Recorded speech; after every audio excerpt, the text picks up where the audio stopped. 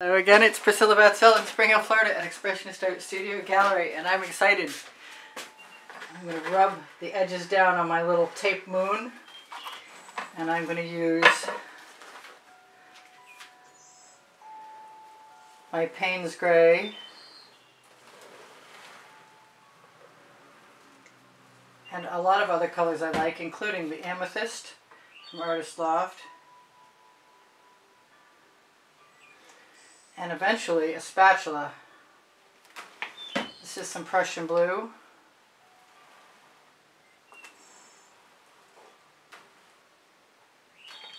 This is some Venetian blue from Modern Masters.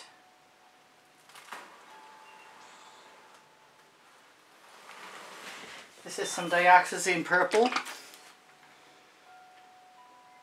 Master's Touch from Hobby Lobby. And I think I'm going to be brazen and throw a little bit of the Anita's White Metallic with some of the Venetian blue in it. I want to be more brazen. I'm not done yet. I don't know what this is, but I know it's got iridescent quality to it. And this time every time I go across, I'm going to try and cover my edge. I attempted to see what it would look like to use the Prussian blue on the Payne's Gray on the edge, and I wasn't super happy. It was way too sheer.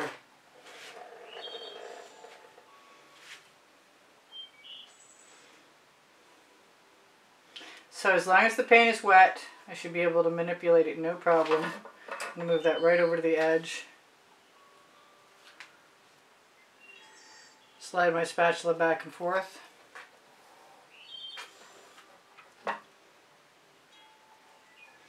Use my finger to help cover that edge of that dripping paint, even before I go back with the spatula again, because I love the stripy color in the sky. And the more times I spatula, the more mixed in it will be. So if I use my finger and push a little bead right up over the top, then I have an even better shot and not losing what I love the most of.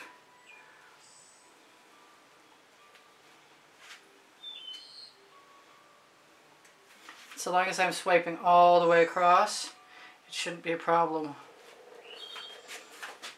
My intention is to put some big puffy pink clouds down at the bottom of this. But right now I just would really love to be able to balance my spatula so I could drag some paint up to the edge and not have the canvas showing.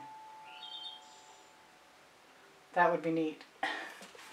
I think I'm going to use a little bit more of that color in there. And maybe the pink diamond needs to come into this. I'm thinking yes. Because that color's not as pretty as I wanted it to be.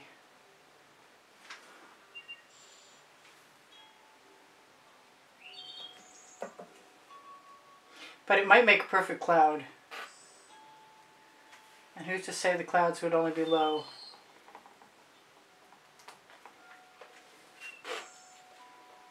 I did a sky recently, or escape with a mostly sky.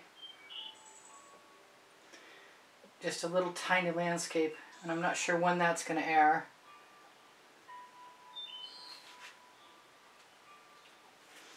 Alright, I mostly swiped down. So I'm thinking I'm going to go ahead, take some Anita's White Metallic,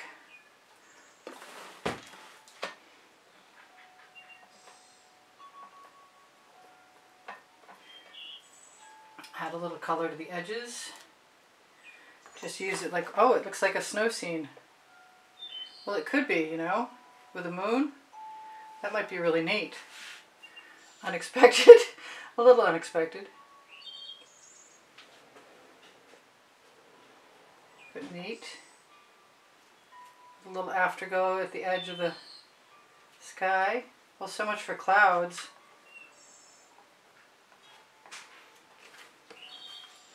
Throw a little more Anita's in there. I like the idea of the pink though.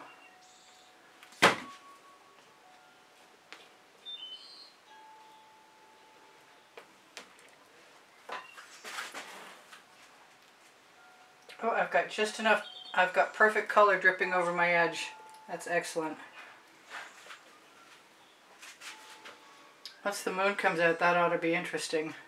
I don't believe I can do that right now, although I'd love to.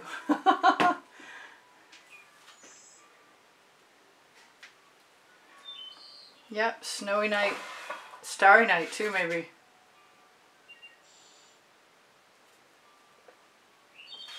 Just use my spatula along the horizon line. See if I can make the impression of exposing some things. If I get too much color, it's just going to be a shadowy, snowy bank. But the moonlight ought to be able to shine somewhere.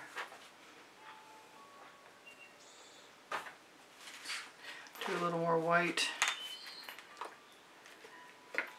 I wonder if I could put some trees with snow on them. I could if I knew what I was doing. And I used to make Christmas cards like this.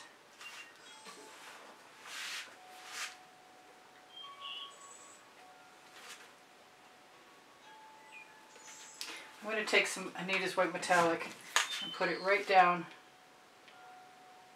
along the edge of my canvas right now while I've got some paint falling over. And the rest of the paint above it is wet, which means that I can always meld those colors by using my spatula. Or at this moment, my fingers. Which means I'll have to go back in there again.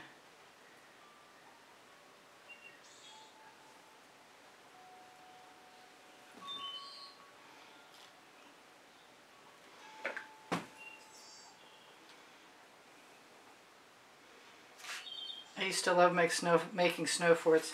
I grew up in upper New York State, and the drifts could be, 12, 15 feet tall depending on the lay of the land.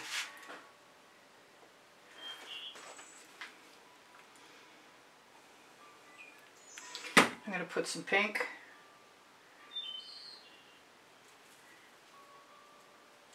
into the background. The hillsides are sort of kind of.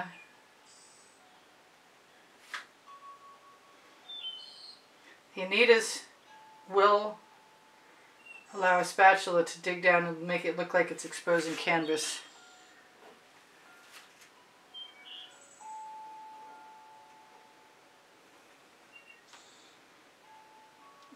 All that fixing was for just one mark I didn't care for. Alright, the question is, should I try and peel that moon off? What would happen if I waited till it dried?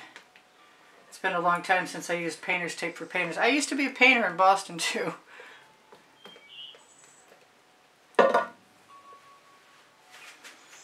this side is good. Yay. I'm really tempted by some sky color. Just because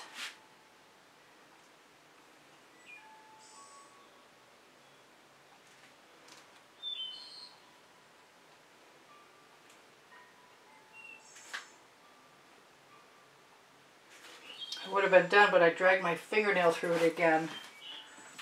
Let's go a little bit more. This is just the last tiny bit of an afterglow.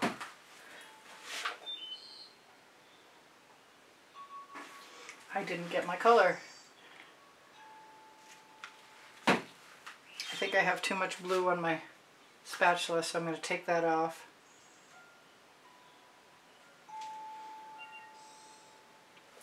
It's subtle. I still needed some clouds. This was supposed to be clouds to begin with. I kind of want to put the trees in. How much time do I have left? I got plenty of time. So let me grab, no more Anita's white metallic because it's too sheer. Grab a little tiny dish. You could probably use a bottle cap for this if you wanted to. I need to make sure I have a point.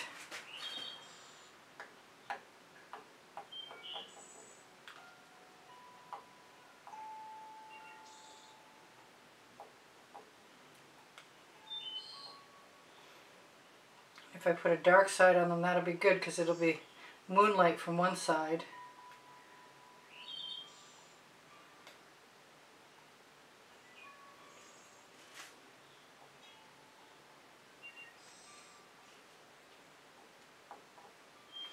So I'm probably going to put some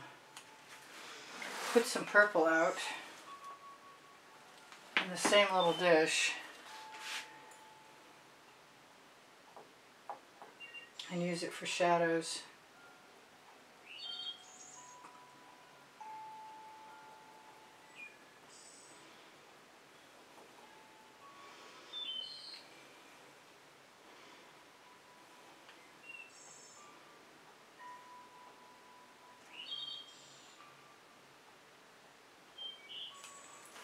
I kind of want to use my tweezers.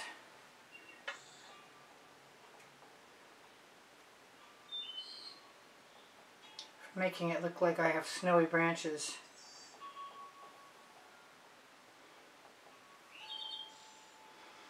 Just dragging them sideways carefully because they're very sharp. And let's see about my purple. Let's use the fat dry end.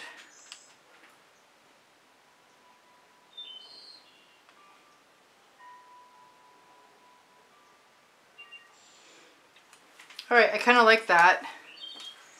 I want to try the moon. I might be sorry.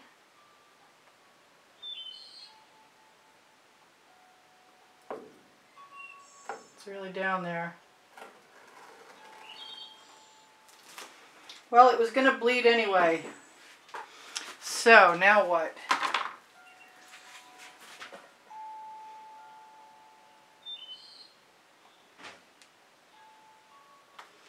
Something to be dealt with tomorrow.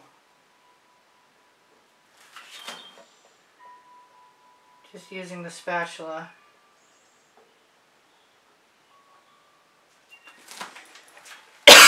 Kind of like it. It's maybe a little on the large side, which could be helpful actually.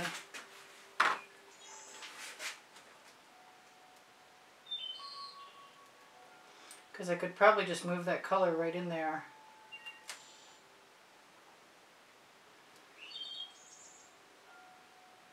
Kind of glad I found out now. Might as well show you guys.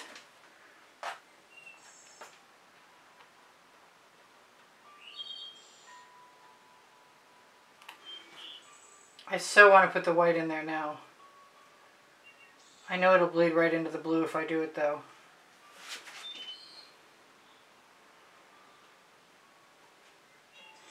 Fortunately, I have a little bit of that sky mixture right on my tile. I'm sorry if my head's in the way.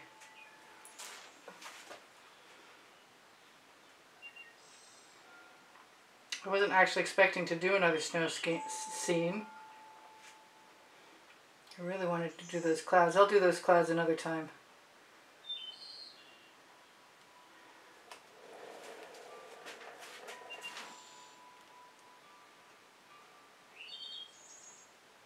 It's a sort of a misshapen moon too, but it's kitschy cool. I want to put a little bit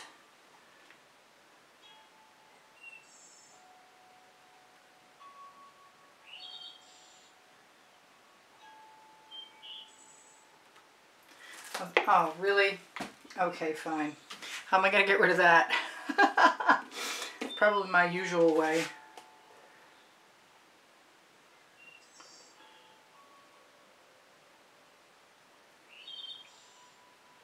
Or my finger might work just as well. Fortunately, that's really dark right there.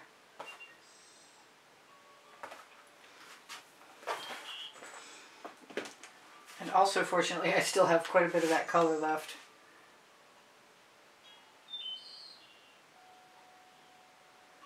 So now,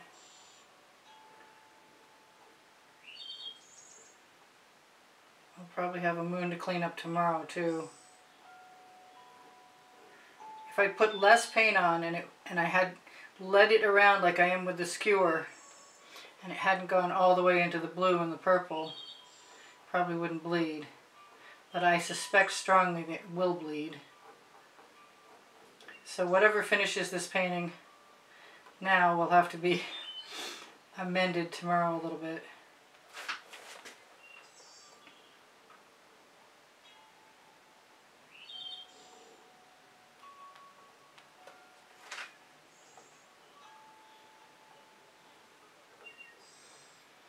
I wasn't really expecting to put any stars in. But why not?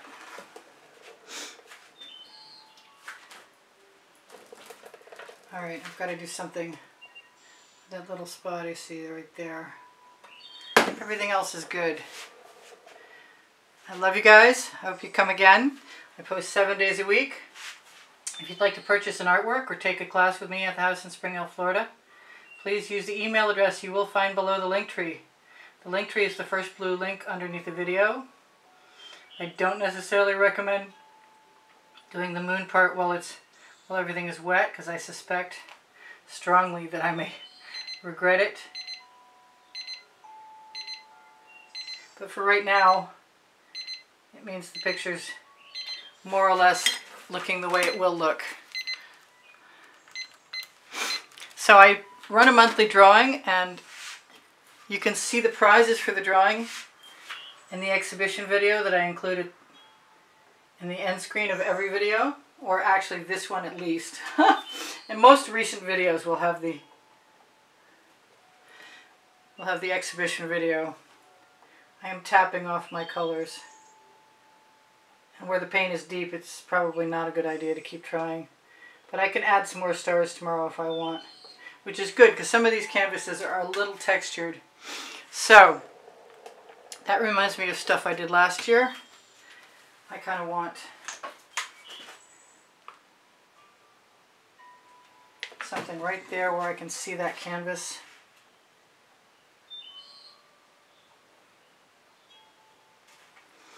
And I like that, and I might do it again. So what else should I tell you guys? Please give me a thumbs up if you wouldn't mind. I'd really appreciate that. If you watch the videos longer, you help me out. Your comments keep my morale boosted, and you help make my channel out. The donations that come through PayPal, and the icon is on the bottom right hand corner of my YouTube channel banner, are what keeps me creating tutorials for you guys at YouTube. I think I want that to be less. Okay, so I will torch to release the bubbles caught in the paint, mostly in the sky, because if I torch this part down here, it's going to be potentially burnt. What else can I tell you? Questions are fine. Please ask me. My community board will show you tomorrow's video. That's pretty neat. I like it.